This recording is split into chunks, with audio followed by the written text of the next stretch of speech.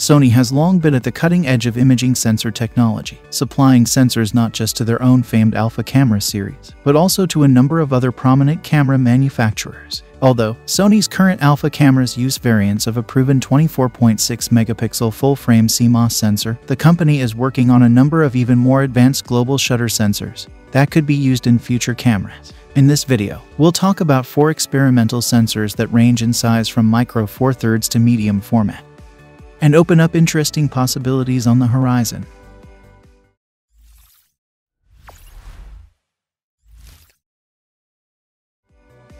One particularly impressive sensor seeing limited use in industrial cameras is the Sony IMX661.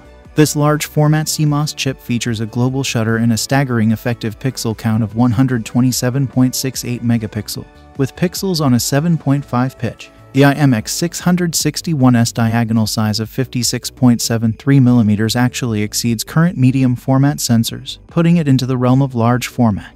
Now, primarily geared for specialized imaging applications, with some adjustments to reduce cost and power consumption, Sony could adapt this into a consumer medium or large format camera with incredible resolution and dynamic range. The ultra-high resolution and global shutter would enable medium format-like image quality with minimal motion artifacts when capturing fast action or video.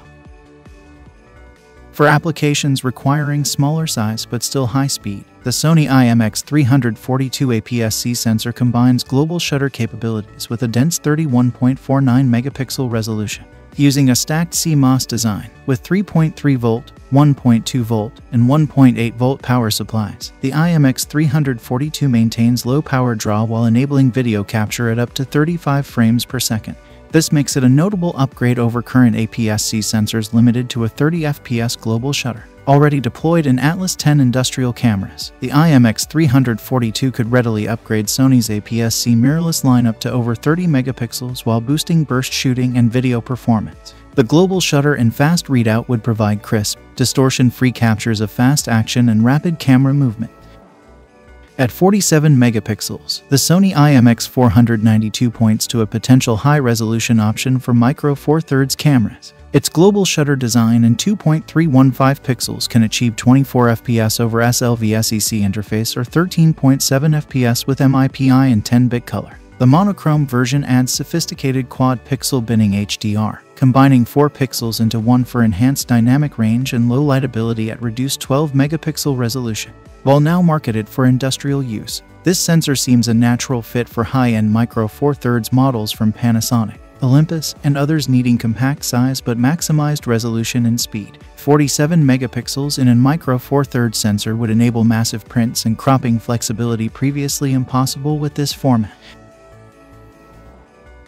Alongside the IMX661, IMX342, and IMX492, Sony has produced global shutter sensors down to micro four thirds and up to full frame in size. The 24.55 megapixel micro four thirds IMX540 offers 2.74 pixels for strong low light performance at reduced resolution, while their 24.6 megapixel full-frame sensor debuting in the Alpha A9 Mark III mirrors traditional DSLR motion capture while boosting speed to 30 fps raw bursts. Across formats, Sony continues innovating with global shutter, stacking, and other techniques to push sensor capabilities forward. Their stacked CMOS design provides the fast readout speeds necessary to eliminate distortion with a global shutter, while BSI and onboard DRAM improve image quality.